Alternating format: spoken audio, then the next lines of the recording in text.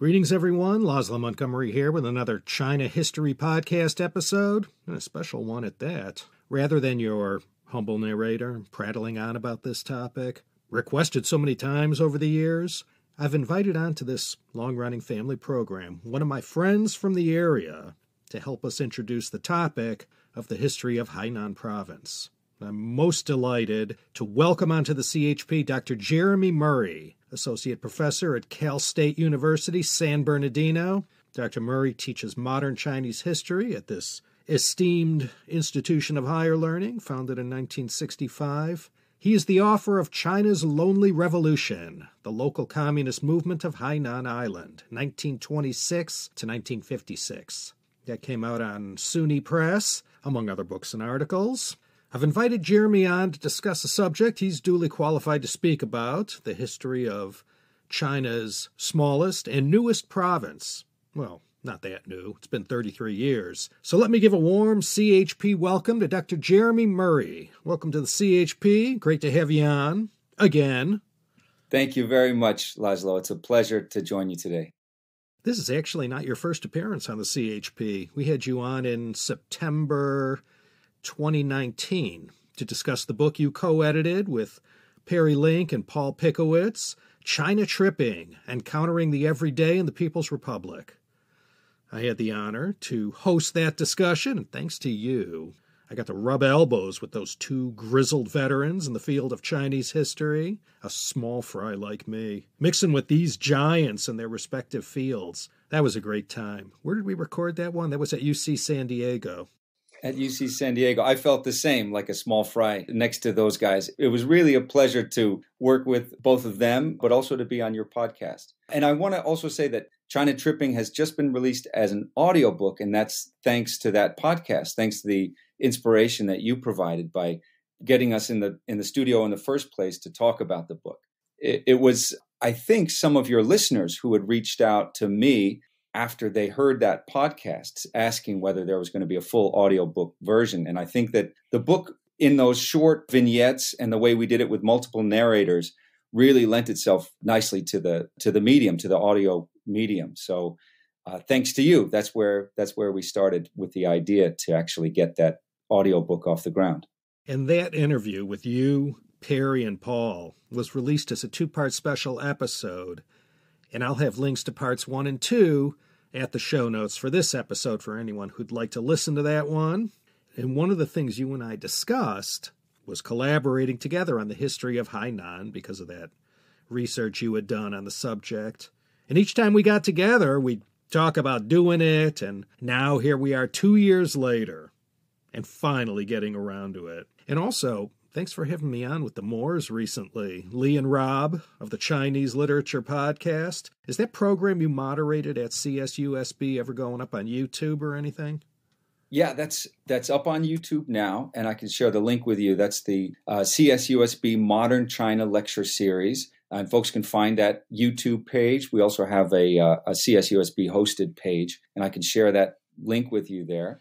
That was an excellent discussion, and really nice to host of both of these two juggernaut podcasts, the Chinese Literature Podcast, the Chinese History Podcast. Really such wonderful materials that you both are putting out there to a listening audience that otherwise might not have the time to sit down with some of these texts. So it's a really wonderful podcast that you and Rob and Lee Moore have over at the Chinese Literature Podcast. So it was really cool. It was great to share that with my crew at CSUSB. And I also want to note that your podcast gets me through many a drive into work, many a commute into work, especially when the news is a little bit too gloomy to keep me company. I love listening to your podcast as well. Yeah, well, there's plenty of gloomy CHP episodes in the back catalog, but not this one. This one shows all kinds of promise. So let's get right down to the mission here. Hainan, what a lovely place. I've only been to Sanya. I wouldn't mind retiring there. So what's your Hainan story? I'm sure you have more to your story than the 6 days I spent frolicking on the beach at Haitang Bay. I also went there first as a tourist, just like you. And like many people, that was my first encounter with Hainan. I was studying in Beijing for my junior year at SUNY Albany in 99-2000.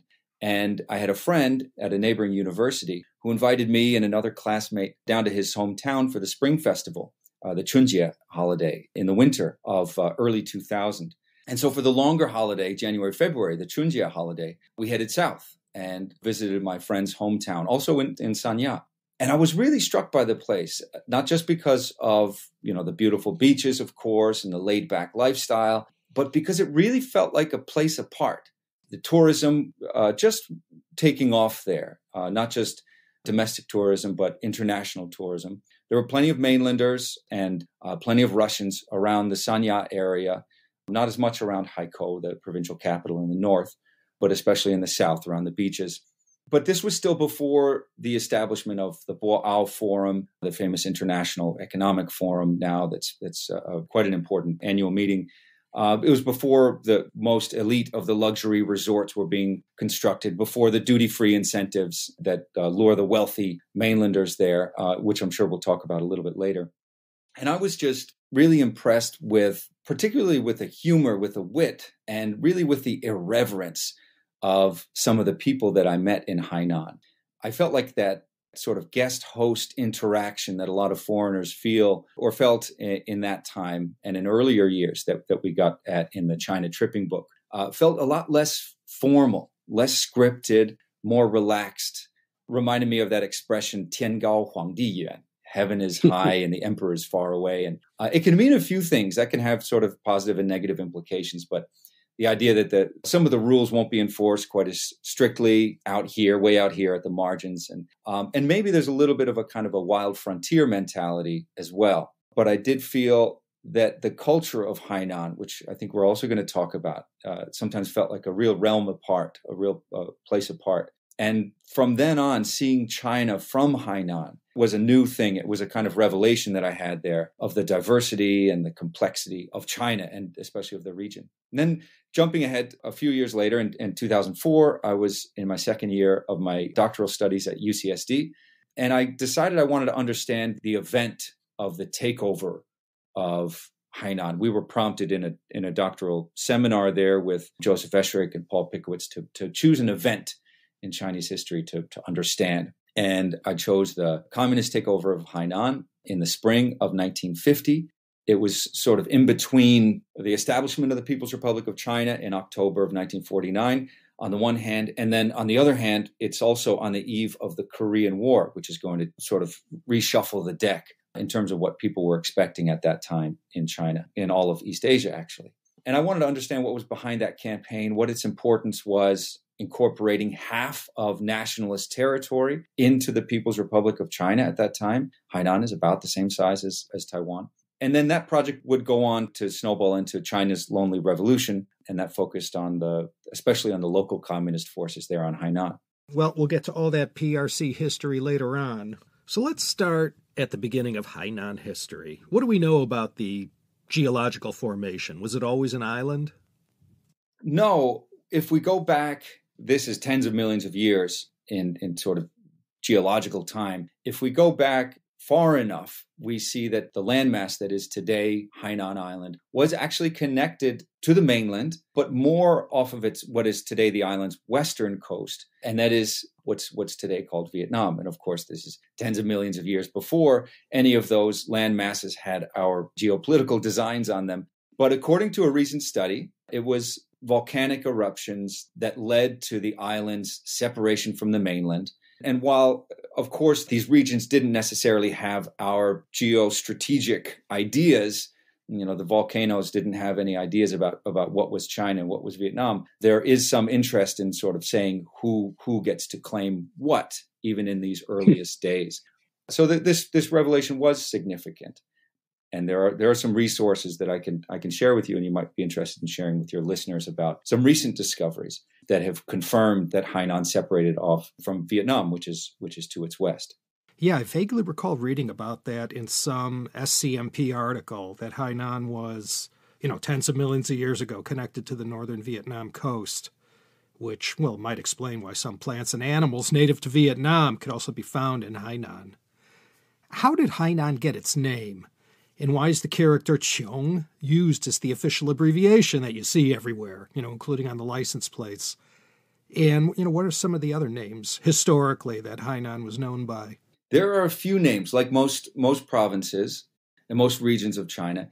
There are a few names that Hainan has had through the years. The Qiong character simply means fine jade. At least that's the sort of textbook definition that you get when you look it up in most Chinese dictionaries. A few of the other Chinese names that Hainan has been given throughout the years are Zhuya, Qiongya, Qiongzhou. And again, Qiong meaning fine jade, Zhu meaning pearl, Ya means cliff in this case. So this sort of idea of cliffs is, of course, the coastline that mainland sailors might have encountered. But also there's this Tianya Haijiao idea of sort of the ends of the earth. Journeying to the end of the earth is an idea that before people were thinking of the earth as a globe, you had this idea that the earth might have some kind of cliff as well. And so there's also this possible idea that people were thinking of cliffs in the sense of, falling off the edge of the earth.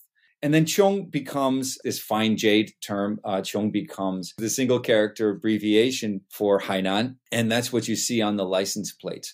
Today, Hainan is the name that we see most. And it simply means south Nan of the sea, Hai. Because Hainan is south of the sea in its relation to the mainland. During the Shang and Zhou, was anything cooking down in Hainan, or even during the Qin? It doesn't look like the Qin got any emissaries to Hainan, at least that I'm aware of, any kind of official military, political mission there. There seems to have been an awareness of the island, but not any kind of official mission. And in such a brief dynasty that had such a tenuous hold on southern China, you see that its political military focus is mainly in the northern and the central power bases out of which the Qin emerges. The state of Qin becomes the Qin Empire. The Bronze Age dynasties, likewise, are the Xia, Shang, and Zhou, are mainly based in the north, especially around the Yellow River Valley, of course. And so there's this northern focus of very early Chinese history and even proto-history, going back to the Xia and early mythology, where the priority really is up in that northern Yellow River Valley. And so no time for the deep south Hainan Island there. How about during the Han Dynasty, Western and Eastern? I believe during the time of Han Wudi, there was some action going on. And also, if you could mention, regarding the local language down in Hainan, there wasn't anything from the Sino-Tibetan branch. Am I correct there? The earliest people that we know of are today referred to as the Li. And there are a number of names that this group is given, and it's actually quite a diverse group. The Li people are also known as the Hlai or the Sai. Again, a number of different names throughout the years, as Hainan is. Today, they make up about 15% of the Hainan Island population. And the remainder, 85%, being mostly Han Chinese.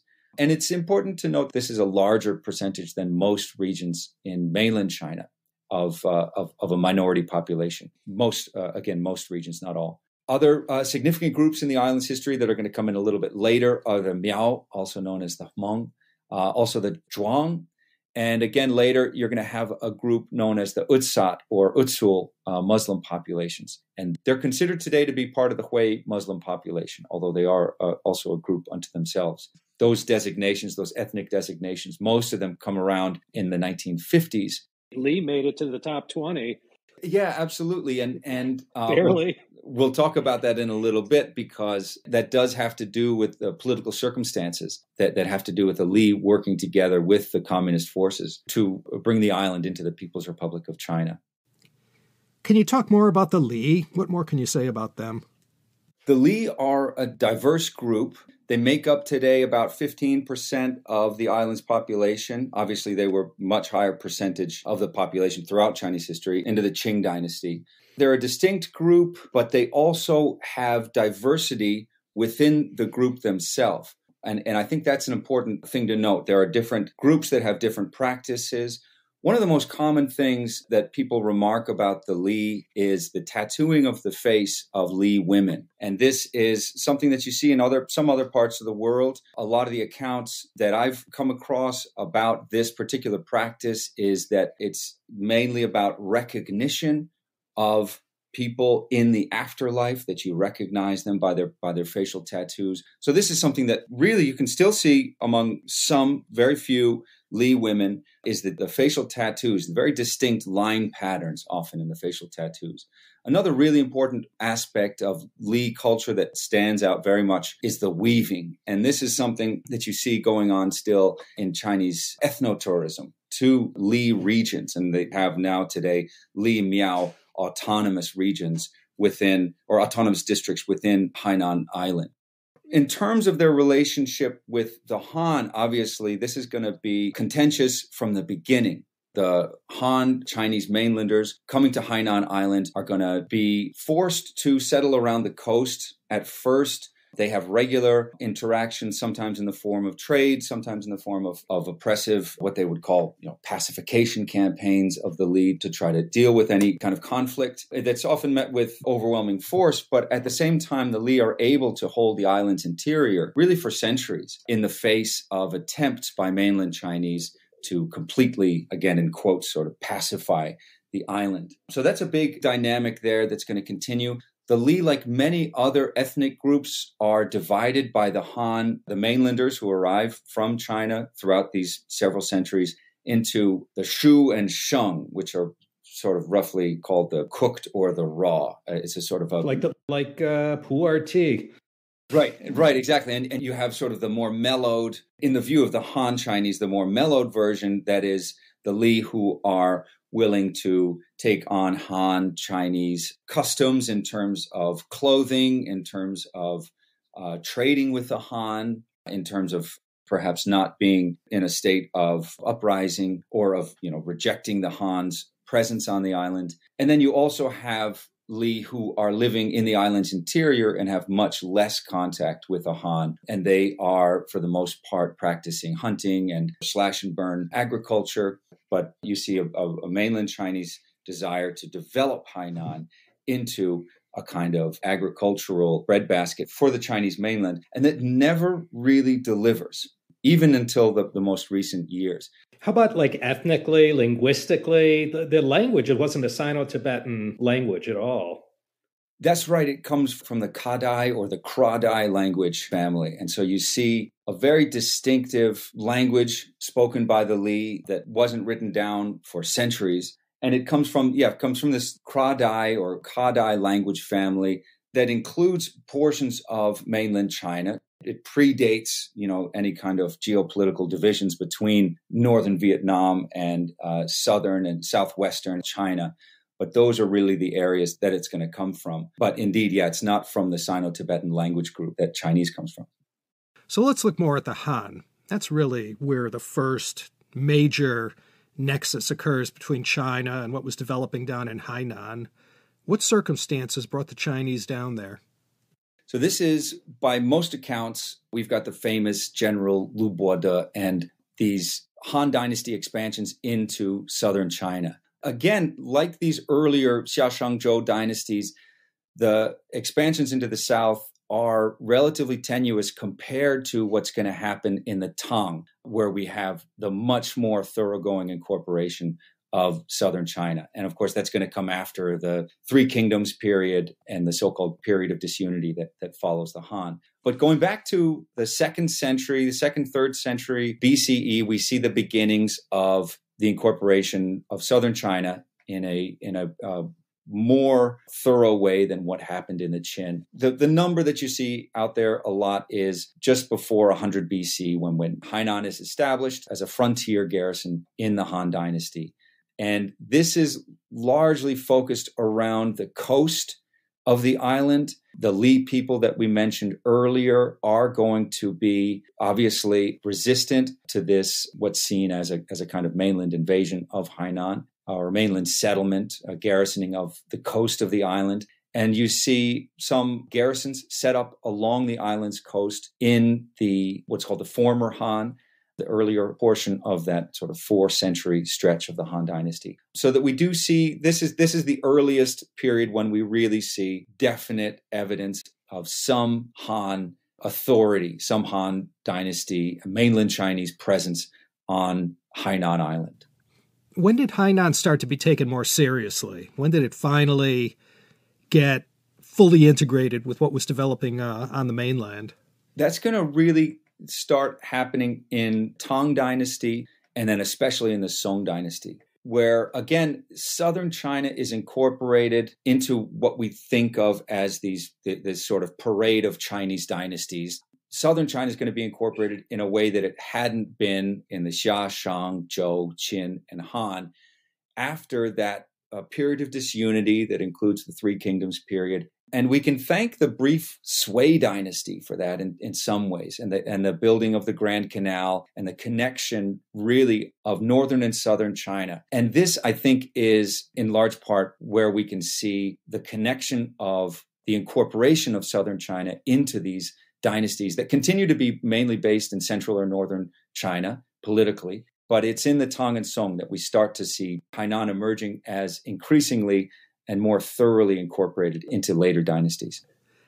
I know Hainan, like Xinjiang, like Sichuan, was one of the noted places of banishment. It was considered so distant and so uncivilized, and it became a place to punish officials for all manners of, political mistakes or miscalculations, usually against the emperor. There were quite a few examples of that.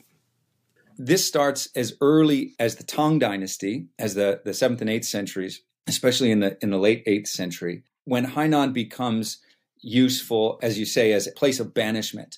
And there are several very, very notable, really prominent Chinese officials who are sent to Hainan for various offenses against emperors, whether it is the Confucian tradition of loyal remonstrance, that is, making a criticism of the emperor based on what the minister considers to be patriotism, that is, pointing out the problems of various policy or maybe personal habits of the emperor in a quite public way. We see these kind of officials especially targeted for exile. Get them out of the way. The emperor would send them away. As you say, a kind of punishment that is just short of death.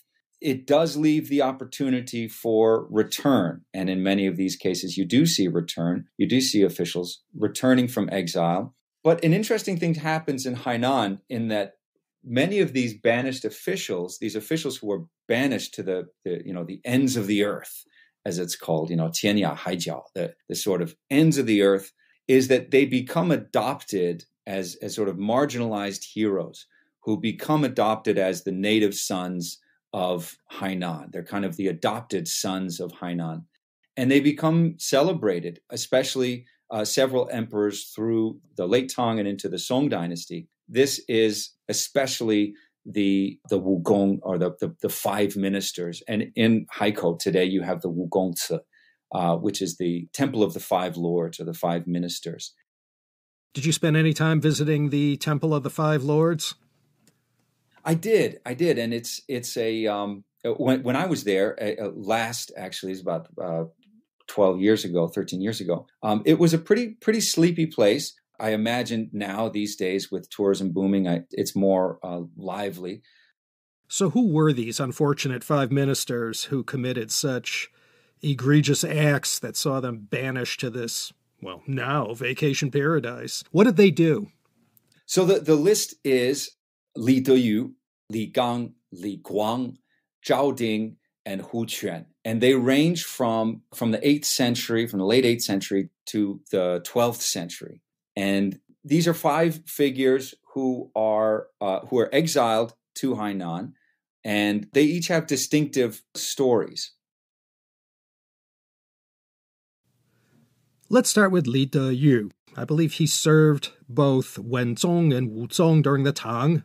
Li Deyu is probably the most prominent of the five figures featured in the Five Ministers Temple, the Temple of the Five Lords. He's a Tang Dynasty official, born in 787.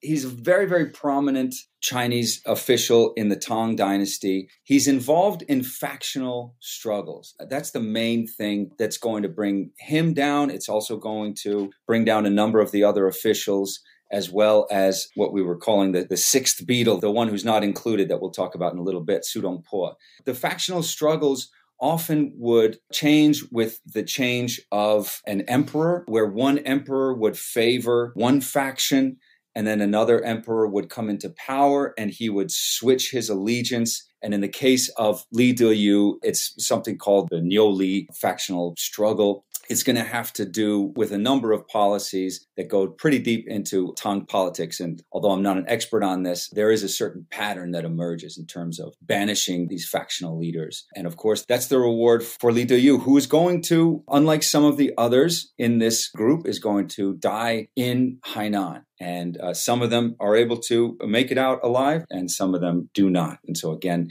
the closeness to a death sentence that this kind of banishment was obviously very, very real for Li Deyu. How about Li Guang? Li Gang? Li Gang, we know not quite as much about. He is a Song dynasty official, again, a period in which there's an enormous amount of factional struggle. And this is, of course, very different factional struggle, different from what's going on in the Tang. But these very high-ranking officials often put their lives on the line in the case of presenting their position to the emperor. And sometimes that's in favor and sometimes it's not. And in the case of Li Gang, this has to do with conflict related to fallout from wars between the Song and their northern neighbors. Li Guang, we know not quite as much about, but again, both of these guys are 11th into the 12th centuries. And Zhao Ding, things get a little bit more interesting. We know a little bit more about Zhao Ding, who also dies in Hainan. He is honored in the deep south of Hainan in Sanya, which is a little bit different from the others who mainly were around Haikou. Zhao Ding dies, according to most accounts, he dies as a result of a hunger strike that he takes to its ultimate end. And then finally, Hu Quan is another figure banished to Hainan, and he is able to live through his banishment again as the sort of wheels of time turn and new emperors come to power, new factions come to power within the court. You see a lot of these guys live out the term of their banishment and actually make it back to the mainland. Okay, so those were the 5 lords. How about the biggest one of all? The one we remember the most, a perennial favorite here at the China History Podcast, Su Shi, or Su Dongpo. Yeah, Su Shi, and here I'm going to draw on the work of my undergrad advisor, Jim Hargett, who I worked with at SUNY Albany. And he's just an absolutely terrific scholar of Chinese literature. He has a wonderful piece called Clearing the Apertures and Getting in Tune, the Hainan Exile of Su Shi. And Su Shi is another figure who gets us from 1037 to 1101. Su Shi is distinct from the others. And this is also something that Edward Schaefer noted in his book, Shore of Pearls, which I'd recommend to anybody who wants a really lively account of early Hainan history. Su Shi is, or Su Dongpo, as he's sometimes referred to, is banished to Hainan for about 3 years. And also his banishment going to be rescinded. He's going to be invited back so that he can be reunited with his entire family. He brings some members of his family when he goes, but just toward the very end of his life, he's going to be invited back. And I think it's worth noting that Su Shi is distinct from the others in that he really is quite, I don't want to say he's cheerful in his exile. He has a really positive tone in a lot of the poetry that he's writing. And we have his writings and we have his poetry from this time. Obviously, as such a prolific figure from this era, we have a lot of the writings that he produces. And at a certain point, he says, "Waban Hainan Min, I am a native of Hainan." So many of the Hainanese who are eager to adopt these banished ministers as their own adoptive sons. He makes his way there with great trepidation and anxiety. He's not extremely healthy when he goes down there. And so he sees it, as we've discussed, he sees it as really tantamount to a death sentence. And then something changes. Things don't get better for him after he arrives. He has some companions there, family members, a son. He leaves his brother on the mainland and the rest of his family. But he has some companions there. Some of them are willing to welcome him, make him feel as comfortable as possible. An official there, a military official named Zhang Zhong, who allows him to live in the military compound until it becomes found out that he did that. So Su Shi is allowed to live in the government compound, and then word gets out that this disgraced official is still living in the official compound because he's made friends with one of the local officials, and he's promptly exiled. He's promptly booted from that. So he's banished from his banishment, And he's forced to build what by most accounts are a little cottage, somewhere close by. And he has plenty of help from admiring friends and students who help him build this very humble little cottage. And this is in what is today Danzhou in northern Hainan. So this is his condition. He's been evicted. And after this time, he seems to, in some ways, resign himself to kind of grin and bear it a little bit. But I think something even more than that, something even more kind of positive in terms of how he's writing about it. And he makes friends with a family named Li, the same character. They most likely are of Li ancestry. And there's a wonderful passage from a poem that Jim Hargett quotes here of Su Dongpo making his way home from a night out with the Li family through the wilds, basically. He's walking home probably by moonlight. He writes, half sober, half tipsy, I go to pay a call on the Lis. Bamboo thorns, creepers, wisteria, I'm more lost with each step. I can only follow the cow patties and trace my path home. My home is west, further west of the cow pen. I think there seems to be a kind of affection there for his wild new home and the people that he encounters there. In this piece, Jim Hargett goes on to talk about the importance of Taoism and Buddhism in his worldview, as well, obviously, of the importance of Confucianism and a sense of public service. So Su Dongpo really is an important kind of an exception that proves the rule of how brutal and how grinding this could be, this kind of exile could be, because he certainly makes the most of it, makes a study of the island, continues to write this classic eternal poetry, a really beautiful verse. And then there is a change in emperor. And after all of this, he is invited back. And unfortunately, it is on his way back that he does succumb to illness, that he dies on his way home. But a fascinating figure within the history of Hainan, I think. Besides the great Su Shi, what can you tell us about Hai Rui? He had an association with Hainan, didn't he? In modern times, we recall Hai Rui from the Wuhan play Hai Rui Ba Guan, that was Hai Rui dismissed from office, which was one of the most important early stepping stones to the Cultural Revolution. Well, he's the seventh of the major ministers from pre-modern China. And I'm really stretching here, by the way. He's from Hainan, which, of course, is going to set him apart from the others. He's from Hainan. He's from the Chongshan region, also northern part of Hainan. He has a massive temple complex there now, or a tomb there that you can visit. And he leaves Hainan. He becomes a very prominent official. This is now about 500 years later, 400 years later now, we're talking about 1514 to 1587. He's going to leave Hainan. However, similar to the other six figures we've just talked about, he is also going to get in trouble with imperial factionalism and issues of policy implementation. That is also going to get him into trouble. As you say, he famously launches a critique of the emperor, of the Ming emperor. Yeah, that was the thin-skinned Ming Emperor Jia Jing. He didn't appreciate Hai Rui's sincerity and honesty. He famously made his funeral arrangements before he launched this critique.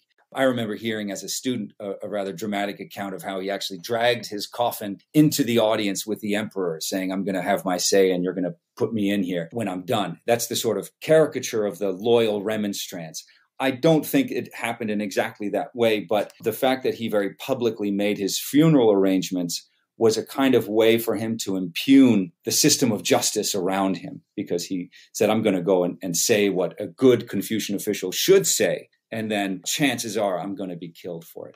He's ultimately not executed for it, but it becomes this very famous episode in Chinese history. And again, just to touch on that note that you mentioned, Hai Rui dismissed from office, this play that is written in, I think, the early 1960s by Wu Han, then becomes, and sort of on the eve of the Cultural Revolution, we see this play being written as a kind of implicit criticism of the excesses of Maoist policy. And so Hai Rui is intended to be a kind of stand-in for Peng Dehuai, for Marshal Peng, who makes a rather mild criticism, I think, of Mao Zedong.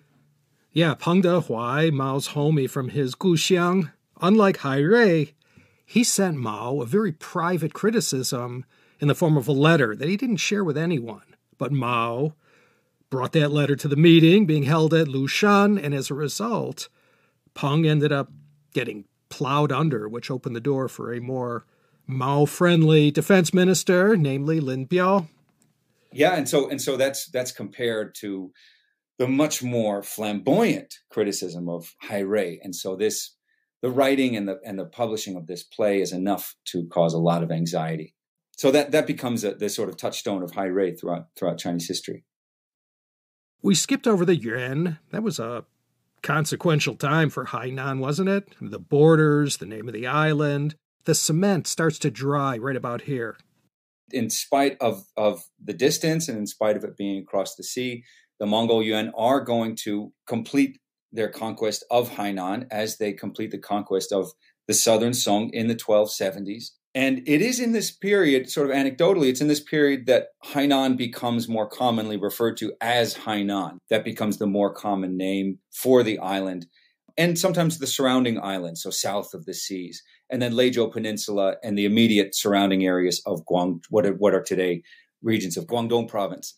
There is another minor, again, somewhat anecdotal note here about the connection of Hainan to the Mongol rule, and that is that in its conquest of Dai Viet, what is today Vietnam, or rather not its conquest, but in its invasions of that region, the Mongols actually bring in fighters from Hainan, forces from Hainan, especially actually ethnic Li fighters who joined the Mongol invasions of Dai Viet. This came after the conquest of Hainan and incorporated some Li fighters in the Mongol fighting forces.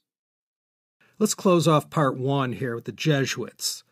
The Portuguese Jesuit, Balthasar Gago, after a stretch of missionary work in Japan, on his return voyage to Portugal, he gets shipwrecked on Hainan and stayed there a couple of months before being rescued and making his way to Macau. So into the late 1500s, Catholic missionaries dabbled in proselytizing in Hainan, but I don't think they had much success, or at least success on the scale that they had hoped for.